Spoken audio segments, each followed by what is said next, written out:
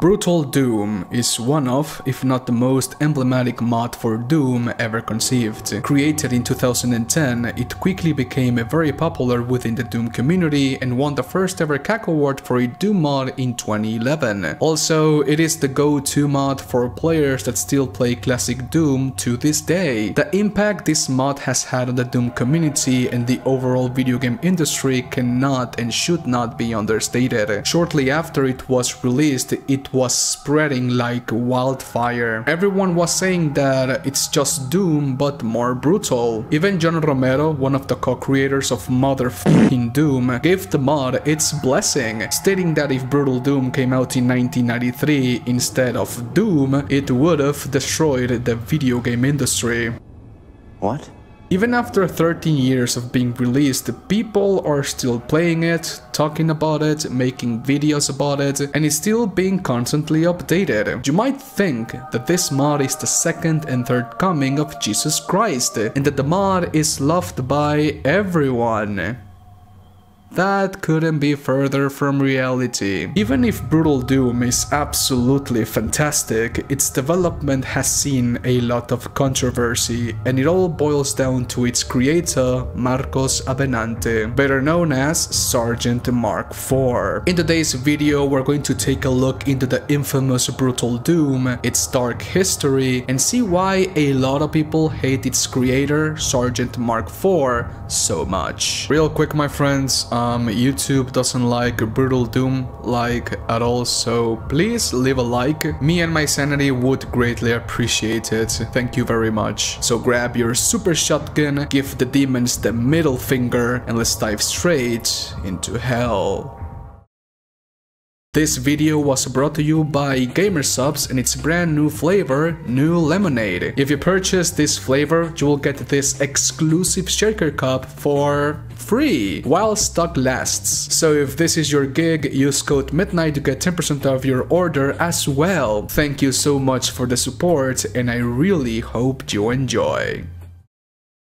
But Midnight, what is Brutal Doom? I hear you asking in the distance. Brutal Doom is a mod for classic Doom that adds numerous improvements to its gameplay and graphical fidelity. This mod has more blood, more gore, more weapons to choose from, new mechanics for the demons, new particle effects that enhances the gore even more, drivable vehicles, headshot multipliers, Mortal Kombat-like fatalities or glory kills, etc. Brutal Doom is a fantastic experience, and I recommend that every fan of Doom should definitely check it out. Just do it. Even though there's some people that think Brutal Doom shouldn't even be considered a Doom game or a Doom mod, they are definitely the minority in my sincere opinion, as the experience Brutal Doom offers is, without a shadow of a doubt, true to the original game, which is all about killing big demons with big fucking guns with a badass soundtrack blasting in the background. That is correct.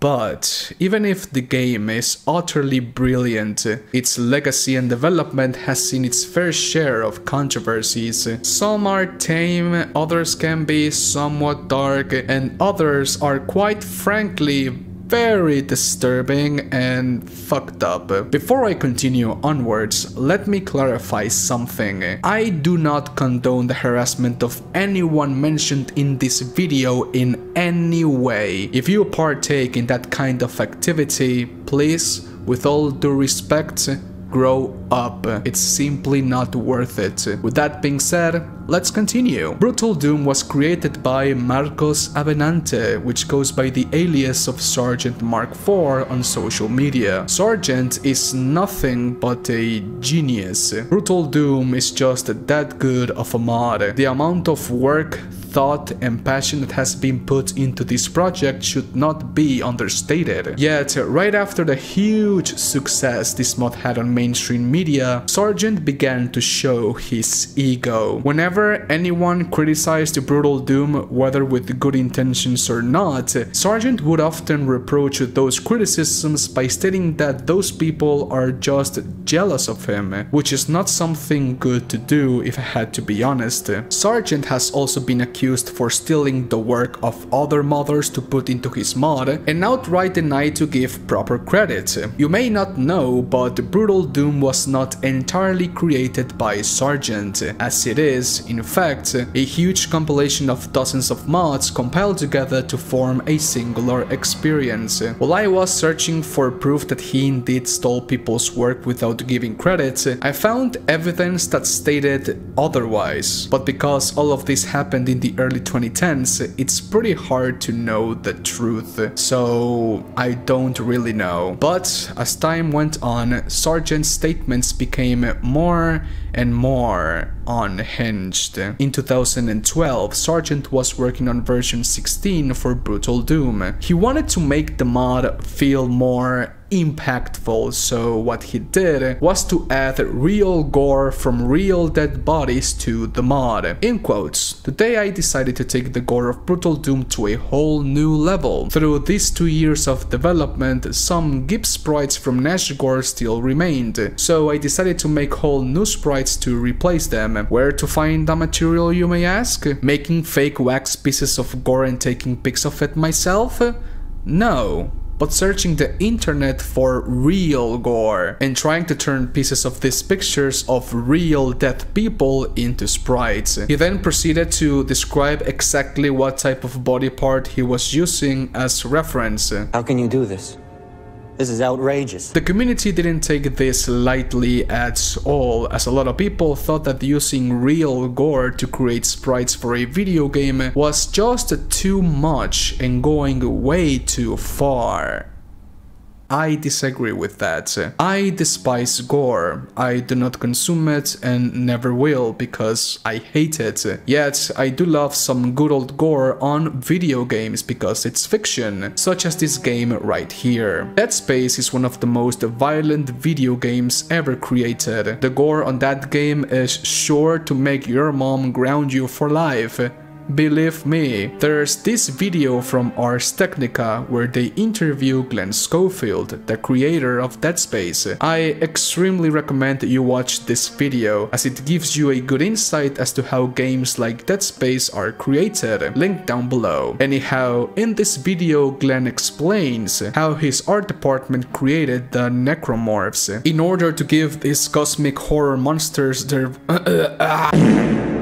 In order to give these cosmic horror monsters their vile look, the artists from Visceral Studios dove into very graphic imagery of car accidents. The pictures were so intense and so explicit that some of the employees were unable to sleep at night for the next couple of weeks as this part of the project proceeded and ended. And well, I know that the creators of Dead Space are not the first and only developers that have done that. Real life inspires art, and if you want to create something as graphic as the necromorphs or doom sprites, you have to be able to digest watching and analyzing those kinds of pictures. So I do not really believe Sargent was wrong for doing this. It's just part of the job. However, the same thing cannot be said about this. In February of 2013, a user by the name of 0xDiamond posted this on 4chan. This is 4chan, right? I have no idea. Help me. So hey, Mark, buddy, would you mind telling me what in the name of Christ this is doing at the beginning of the Gore 3 lump? Watch how the plasma magic can instantly turn an average white guy into a burger faster than rap. Of course, this was written into the code of the game by Sargent himself, and it doesn't stop there. A few months later, on September of 2013, someone posted something on 4chan that alluded to the idea that he simply didn't want to live in this world anymore, and that he wanted to know how to finally rest in peace. And well, Sargent just went ahead and gave him a link on how to create something to achieve this goal. Thanks to this, as of the recording of this video and almost 10 years later since this happened, Sargent is banned from posting on the C-Doom and Sandronum forums indefinitely, which are pretty popular places to be around if you like to indulge yourself in some Doom talk. But wait, there's more. Besides Brutal Doom, there's another mod for Doom that has gained quite a reputation, that being Painkiller's Project Brutality. Now, I really have no idea what was the relationship between Sergeant and Painkiller in the beginning, but what I could gather from the internet, it seems that these two mods have had their differences for quite some time. In quotes, I regret to say that I will no longer be in contact with Sergeant Mark IV. After examining the decompiled ACS code for his latest public version of Extermination Day, it was found that it contained malicious code intended to crash GC Doom and possibly a user's entire computer if Extermination Day was ran alongside Project Brutality. Fortunately, I was able to remove the hack and will provide a walkthrough for users wanting to play the latest Extermination Day with Project Brutality. I am not looking for any further conflict with Sergeant Mark IV, as I wish the best of luck for Brutal Doom, but I am moving from this drama for good. For context, Extermination Day is a mod for Doom that was also created by Sergeant Mark IV. In the installation folder of the mod, Sergeant specifically stated that this mod only worked with the recent build of Brutal Doom, which was version 21. And being that Brutal Doom and Project Brutality have had their differences in the past, Sergeant did write a code that will crash your game if Extermination Day was ran alongside Project Brutality instead of Brutal Doom as instructed. However, Sergeant did state on his Patreon page that it was all meant to be a troll for the people that prefer to run the mod on software not intended for it. Also, it was stated by several people from the Doom forums that Painkiller was outright making all of this up. That yes, running Extermination Day with Project Brutality will crash your game, but it didn't went as far as causing permanent damage to your system. And sometime later, Sergeant did make Extermination Day compatible with Project Brutality, so I think that's a win, I guess. Any posts related to Project Brutality are now prohibited in any sub-channels. Moderators should delete any discussion about it on site. Project Brutality is entirely made of stolen material from Brutal Doom and other mods. The dev keeps fueling hatred against me on their Discord, and I will no longer tolerate his infantile fanbase starting up shit here. Now, it's time for my hot take, so be ready. The name Sergeant Mark IV is very polarizing within the Doom modding community and in the community in general. Some people love the man and some people absolutely despise the man. But if I have noticed anything while researching this subject, is that a lot of people seem to live in the past. Whenever the name Sergeant Mark IV or Brutal Doom appears on any thread, a lot of users are quick to point out why the mod sucks and why Sergeant is a horrible human being for things that happened years and years and years ago. And look, I'm not saying that the things that Sergeant did in 2013 are cool. Of course not. Dropping the big word that YouTube hates a lot like nothing, linking a depressed person away to do what he wants to do, letting his ego go over his head thanks to the success of his mod, those are things no one should be proud of. Yet, thing is that Sergeant has apologized for everything in the past numerous times, and I believe everyone deserves a second chance if they really want to change. I mean, let's be completely honest guys, who wasn't an edgy piece of crap when we were young? Puberty, man. Puberty. In puberty, we do stupid stuff because we didn't know any better. It's part of growing up. Also, I noticed that a lot of people blew out a lot of things Sergeant did out of proportion. For example, being called a sociopath and a psychopath for using real gore to create the GIFs for his mod, which I think is a huge stretch. By that definition, anyone who has worked on a violent video game or film should also be considered a sociopath and psychopath. For some reason, a lot of people have been pushing this narrative that Sergeant is the leader of a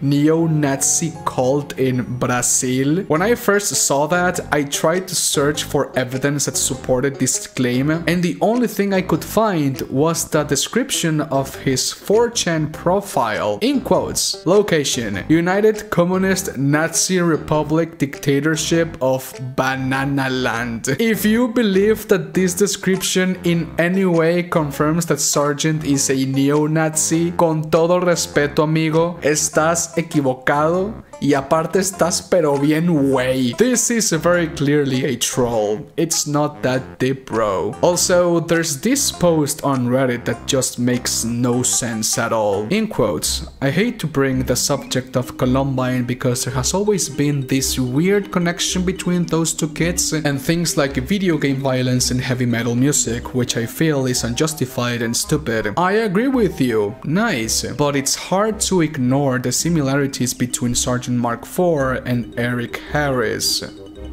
Huh? Both of them were avid fans of Doom and created modifications for Doom that added more gore to the game. Both of them were known for going on insane rants about graphic violence in extreme detail, with an unsettling amount of excitement about the subject, and both of them were known for being anti-Semites and Nazi sympathizers and misanthropes in general. The only difference being that one shut up a school and the other hasn't. At least not yet.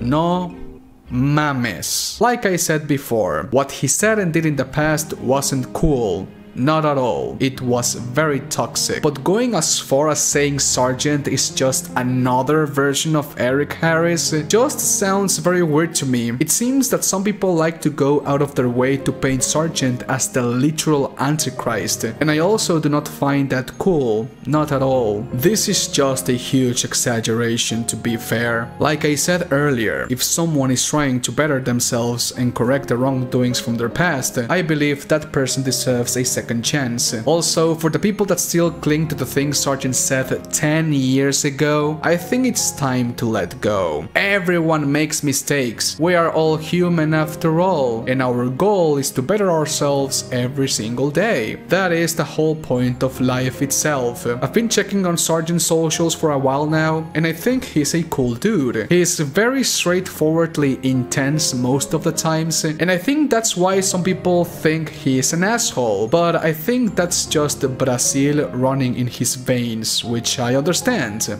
I am Mexican after all. A la verga me vale verga. But anyways, my friends, thank you so much for watching this video. I hope you enjoyed it, and if you want to see more videos, be sure to check my Distrubing series. I recently did an episode on MyHouse.WAD. If you haven't checked that video, I'll leave a link to it down below in the description. Have a fantastic weekend, my friends. Stay safe.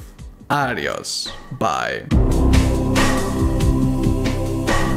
Hey guys, it's the beautiful patrons time again. Huge thank you to TP Ryan, Legend Hunter 743, Kyle W, M Dama, Nata Real Nam, Neuramic Bear, Saint Overkill, Andy Gonzalez, Dan the Man, Aaron Warren, Nick Irving, Romney Hasagawa, Frankosaurus, Jordan Willingham, Cody D. Loner, Jaku Fumu, Elijah Riley, Kuru Kenshi, Megaton, George, Unknown User 0, Awesombra, and Florian Hablo. Thank you so much for your support. I love you so much.